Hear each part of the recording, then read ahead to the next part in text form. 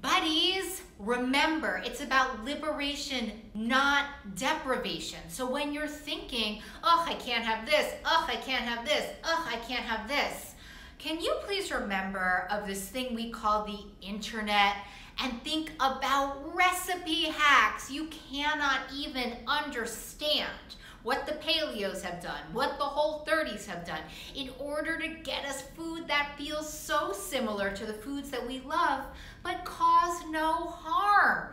Figure it out, get on the internet, get smart. I love Hungry Girl, I love a bunch of Whole30 people. I'm telling you, it's out there. And when you get more fluids in the food that loves you back, guess what? It's win, win, win, win, win.